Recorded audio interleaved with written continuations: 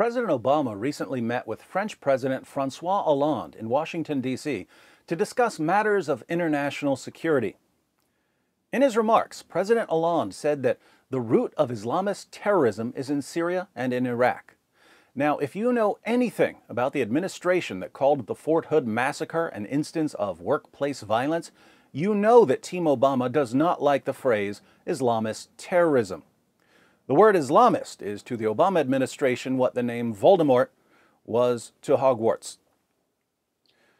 But the leader of what used to be the free world is no longer satisfied with censoring himself and his own lackeys. He's now expanded his censorship to include other world leaders. Listen to the audio of both President Hollande and his translator suddenly cut out just as he gets to his comments about Islamist terrorism. We are also making sure that between Europe and the United States there can be a very high-level coordination. But we're also well aware that the roots of terrorism. Et nous devons agir en Irak et en Syrie. C'est ce que nous faisons dans le cadre de la coalition. Et nous constatons que Daesh est en recul.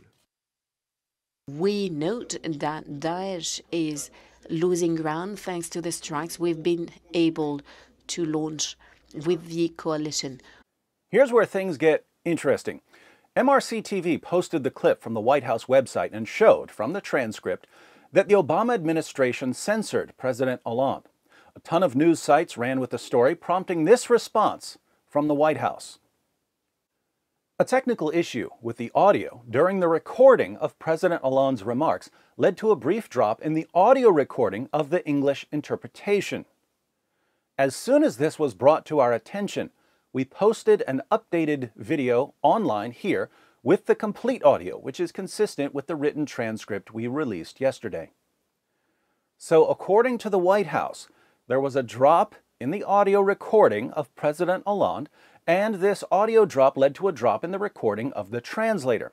Now, before we do any sort of detective work here, we should be awfully suspicious. What are the odds that a film crew that regularly records videos for the most powerful man on earth would suddenly goof up at precisely the moment President Hollande says something that the Obama administration has deemed forbidden? Pretty slim. But as someone who works with video and audio, I can say that mistakes do happen, and there are technical issues that can lead to a brief audio drop. If there's a bad wire in President Hollande's mic, or someone knocks something loose on the soundboard, sound might be briefly lost, the translator might not hear what he said, and so she wouldn't even be able to translate. But if there were an audio drop during the recording, there should be a gap in the audio of the recording. Disturbingly, the White House reposted the exact same video with all of the audio miraculously intact. Listen to the full audio. We are also making sure that between Europe and the United States there can be a very high-level coordination.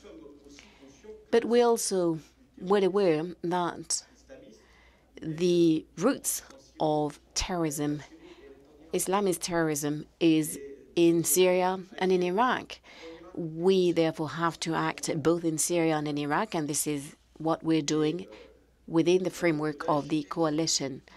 And we note that Daesh is losing ground thanks to the strikes we've been able to launch with the coalition.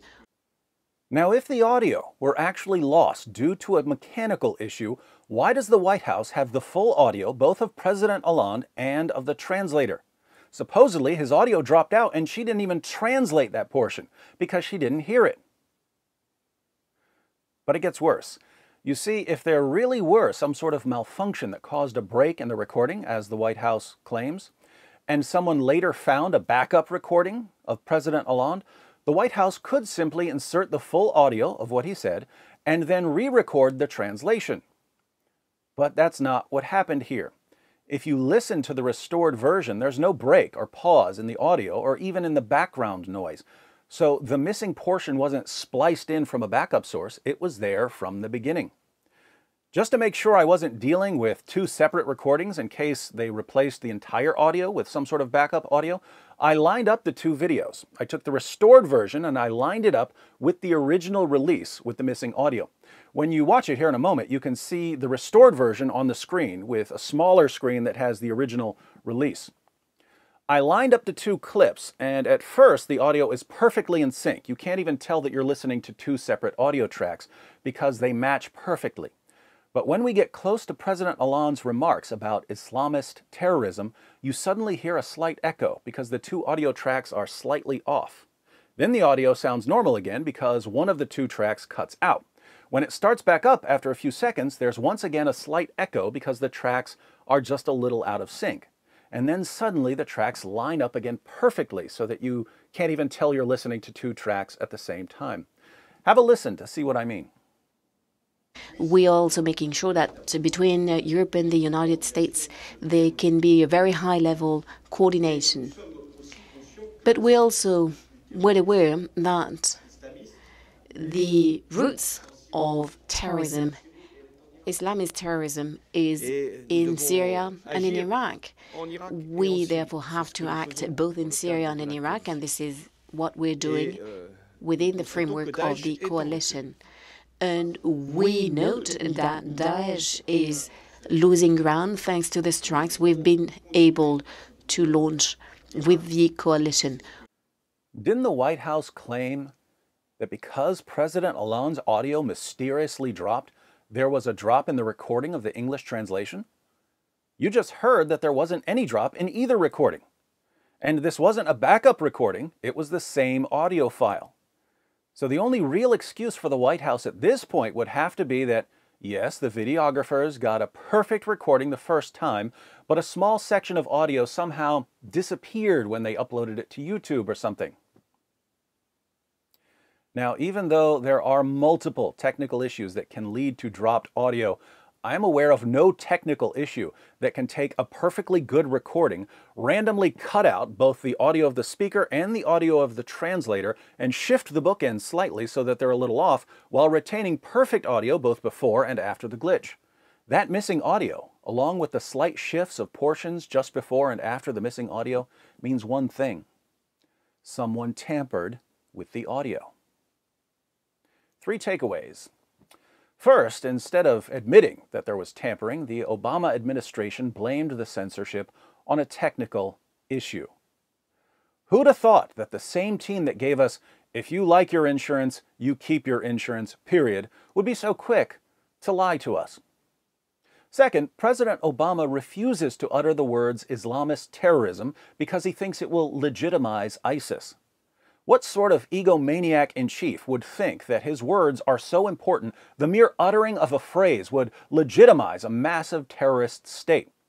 Are ISIS jihadists waiting for Obama to legitimize their actions?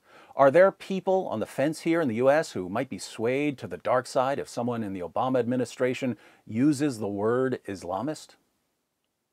How much street cred does President Obama think he really has these days? Third, if the United States is now officially more politically correct than the President of France, if President Hollande is now too aggressive and too combative for our leaders, so much so that his audio needs to be edited to keep his harsh and offensive words from reaching our soft and delicate ears, the West is in a lot of trouble. If you don't like being lied to, click here to subscribe.